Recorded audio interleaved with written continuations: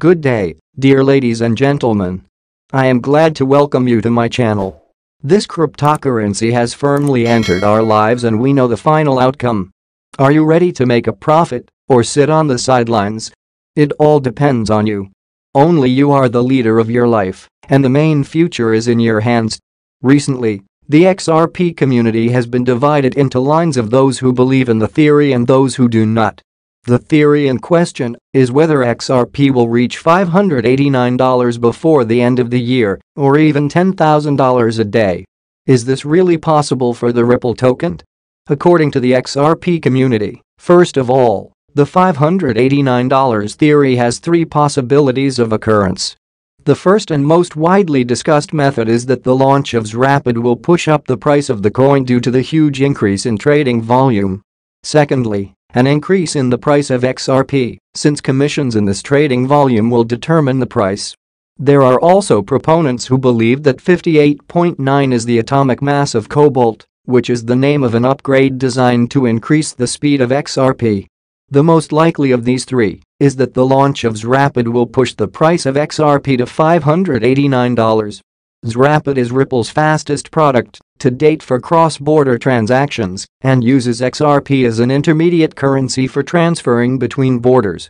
This means that any volume received as a result of cross-border payments will be directly transferred as trading volume for XRP, since the XRP required for the transaction will be bought and sold on exchanges on the sending and receiving side of the money transfer, respectively.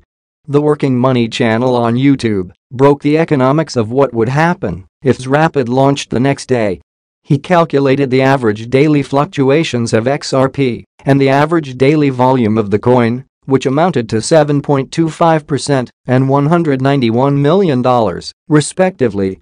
He then went on to hypothesize what the price of XRP would be if Ripple captured 1%, 5%, 10% and 100% of Swift's existing market share. Swift processes approximately $4.7 trillion every business day. If Xrp took 1% of this business, the daily volume of Xrp would reach $47.8 billion. Taking into account that this is more than 250 times the average trading volume of XRP, it represents a fluctuation within 1,816% by extrapolation, which represents a price of $5.56. Similarly, the price of XRP for 5% of Swift's volume will be $26.62, since the trading volume is about $239 billion. 10% of Swift's volume would amount to an XRP price equal to $55.6. In general, I will say this: XRP was designed for $10,000. When XRP was created, it was designed to replace both institutional and retail financial systems in all markets around the world. How do we know that? Studying how XRP works makes this obvious. A somewhat famous quote from Ripple Labs co-founder Arthur Brito gives a tantalizing clue. In 2017, he wrote, "XRP needs to be scalable to accommodate 7.5 billion people." We will return to this quote, but it gives an idea of the scale of Ripple's ambitions that will be used by the population of the whole world. First, let's look at some of the main features of XRP that support my claim that it was designed to have a value of $10,000, or, to be more precise, $11,400. With Liquid sidechain, users can use Liquid BTC. Andreas Antonopoulos, author of the book Mastering Bitcoin and a well-known Bitcoin supporter, spoke about the Blockstream Liquid sidechain, the first Bitcoin production sidechain, during a question-and-answer session on YouTube. Here, the author also talked about whether there is any competition between Bitcoin Liquid sidechain and XRP Ripple regarding the use case. Antonopoulos began by talking about the Liquid sidechain, in which he stated that the product was developed by Blockstream, a well-known Bitcoin company that has participated in numerous Bitcoin-related projects. The initial discussion of Bitcoin Liquid sidechain solution began in 2015. Here, a sidechain is understood as a separate chain of blocks that is connected to the main chain through a two-way binding, a mechanism that allows assets to be activated at a given speed. Andreas explained the sidechain as, you can move a value from the Bitcoin chain to this other blockchain, use it there for some purpose, and then move it back. Sidechain presents a concept in which the user of the main chain has to send coins to an output address, which is then blocked, so that the user cannot use it for other purposes. This is followed by a confirmation that is passed down the chain after the initial transaction is completed. After that, the same amount of coins will be issued on the sidechain, which can later be used by the user. The same concept applies when coins are transferred from the main chain to the sidechain. Ripple is actively developing, entering into many new agreements with banks and companies. All this will give us advantages. After all, the development in success does not stand still. Everything is going towards it. XRP is a cryptocurrency by the startup Ripple, which has cemented its place in the top 5 most capitalized digital assets. You can find a lot of offers to sell the coin online, but not all of them are profitable. At some sites, an attractive rate hides additional commissions, while others have unfeasible conditions for withdrawing the cryptocurrency. A popular option for those wishing to buy XRP is the Stormgain exchange. The platform is focused on anonymous work. To buy cryptocurrency, all you need to do is register with an email address and confirming your phone number. Anonymity is especially relevant for all countries. Regulators are actively erecting legal frameworks and taking an interest in the revenues of participants in the cryptocurrency community. The ability to maintain confidentiality is an important component of security when working with digital assets. On Stormgain, you can buy XRP from a Visa or MasterCard bank card via Coinal and Simplex payment systems. The fees will be 4% and 5% of the purchase amount are going to do about it. I have 50,000 XRP coins so far. I am a novice investor, but I know and understand this market. Ripple is actively developing, entering into many new agreements with banks and companies. All this will give us advantages. After all, the development in success does not stand still. Everything is going towards it. XRP is a cryptocurrency by the startup Ripple, which has cemented its place in the top 5 most capitalized digital assets. You can find a lot of offers to sell the coin online, but not all of them are profitable. At some sites, an attractive rate hides additional commissions, while others have unfeasible conditions for withdrawing the cryptocurrency. A popular option for those wishing to buy XRP is the Stormgain exchange. The platform is focused on anonymous work. To buy cryptocurrency, all you need to do is register with an email address and confirming your phone number. Anonymity is especially relevant for all countries. Regulators are actively erecting legal frameworks and taking an interest in the revenues of participants in the cryptocurrency community. The ability to maintain confidentiality is an important component of security when working with digital assets. On Stormgain, you can buy XRP from a Visa or MasterCard bank card via Coinal and Simplex payment systems. The fees will be 4% and 5% of the purchase amount are going to do about it. I have 50,000 XRP coins so far. I am a novice investor, but I know and understand this market. Hi all ladies and gentlemen. Today we will talk about XRP, a cryptocurrency that has been bugging no one until now. What will happen next? I have prepared for you some documents with information which for sure will be useful for you. Because thanks to it, you can understand in what direction to move. And before we begin, I want to ask you to subscribe to my channel, because it will be useful to you in the future quality news information that will not let you fall below the level that is now. Well, now let's go. Is now. Well, Ripple CEO is optimistic the crypto firm will get ruling on XRP lawsuit soon, slams embarrassing SEC. Indeed, the SEC case has already dragged on for as long as one can imagine. The denouement, however, will not come soon enough. Brad Garlinghouse, CEO of crypto company Ripple, said he is optimistic that a ruling on its legal dispute with the Securities and Exchange Commission will be reached in 2023, potentially in the first half of this year. The lawsuit relates to whether XRP should be treated as a security has important implications for both Ripple and the broader crypto market. Garlinghouse sternly rebuked the SEC's legal battle with his firm Wednesday, saying the conduct of the agency so far had been embarrassing. The head of cryptocurrency and blockchain company Ripple, Brad Garlinghouse, says he is hopeful a resolution will be reached in its spat with the U.S. Securities and Exchange Commission within the first half of 2023. Judges take however long the judges will take, Garlinghouse, who is a defendant in the legal drama, said in an interview with CNBC's Squawk Box Europe Wednesday at the World Economic Forum in Davos, Switzerland. We are optimistic that this will certainly be resolved in 2023 and maybe in the first half. So we'll see how it plays out from here. But I feel very good about where we are relative to the law and the facts. The U.S.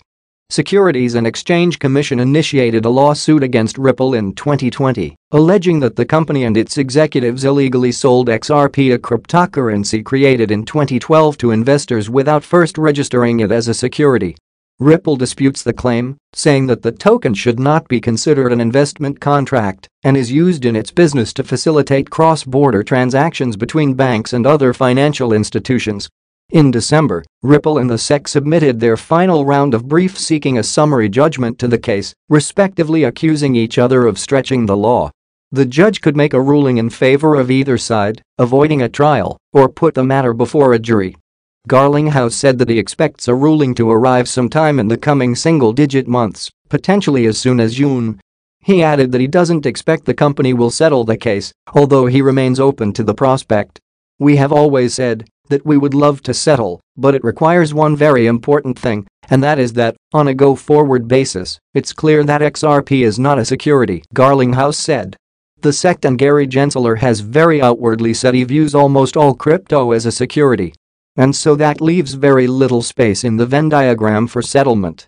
At a September event organized by the Practicing Law Institute, Gensler said that the vast majority of cryptocurrency tokens are securities. He subsequently hinted that Ether may also qualify as a security. Without referring to it by name, Gensler told reporters in September that crypto staking mechanisms, which reward users who deposit their tokens to secure blockchain networks with interest-like payments, should count as securities offerings, since the investing public is anticipating profits based on the efforts of others.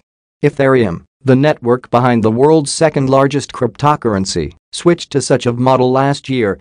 The only cryptocurrency that the agency has made clear it doesn't view as a security is Bitcoin.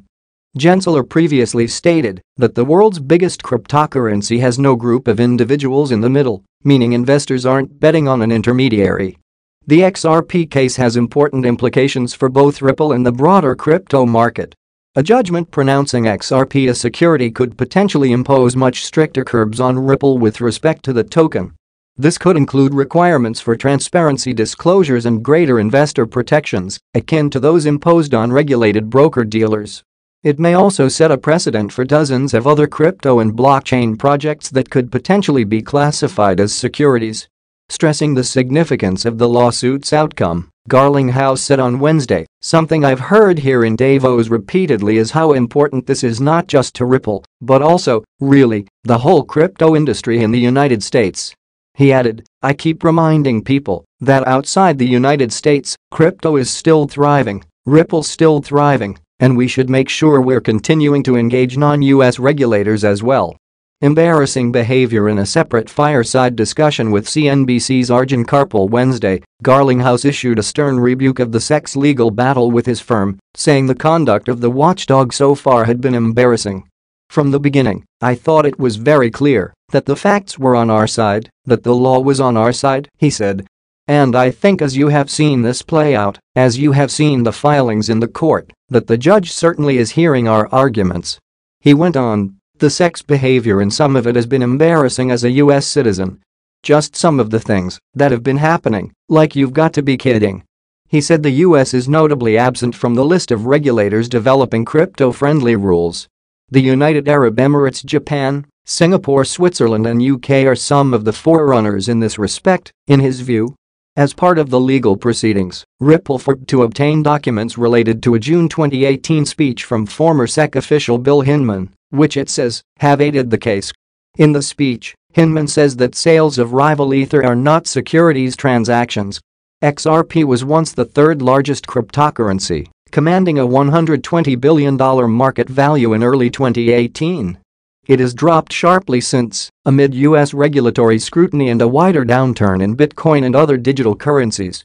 XRP now has a market capitalization of roughly $20 billion, according to CoinMarketCap data.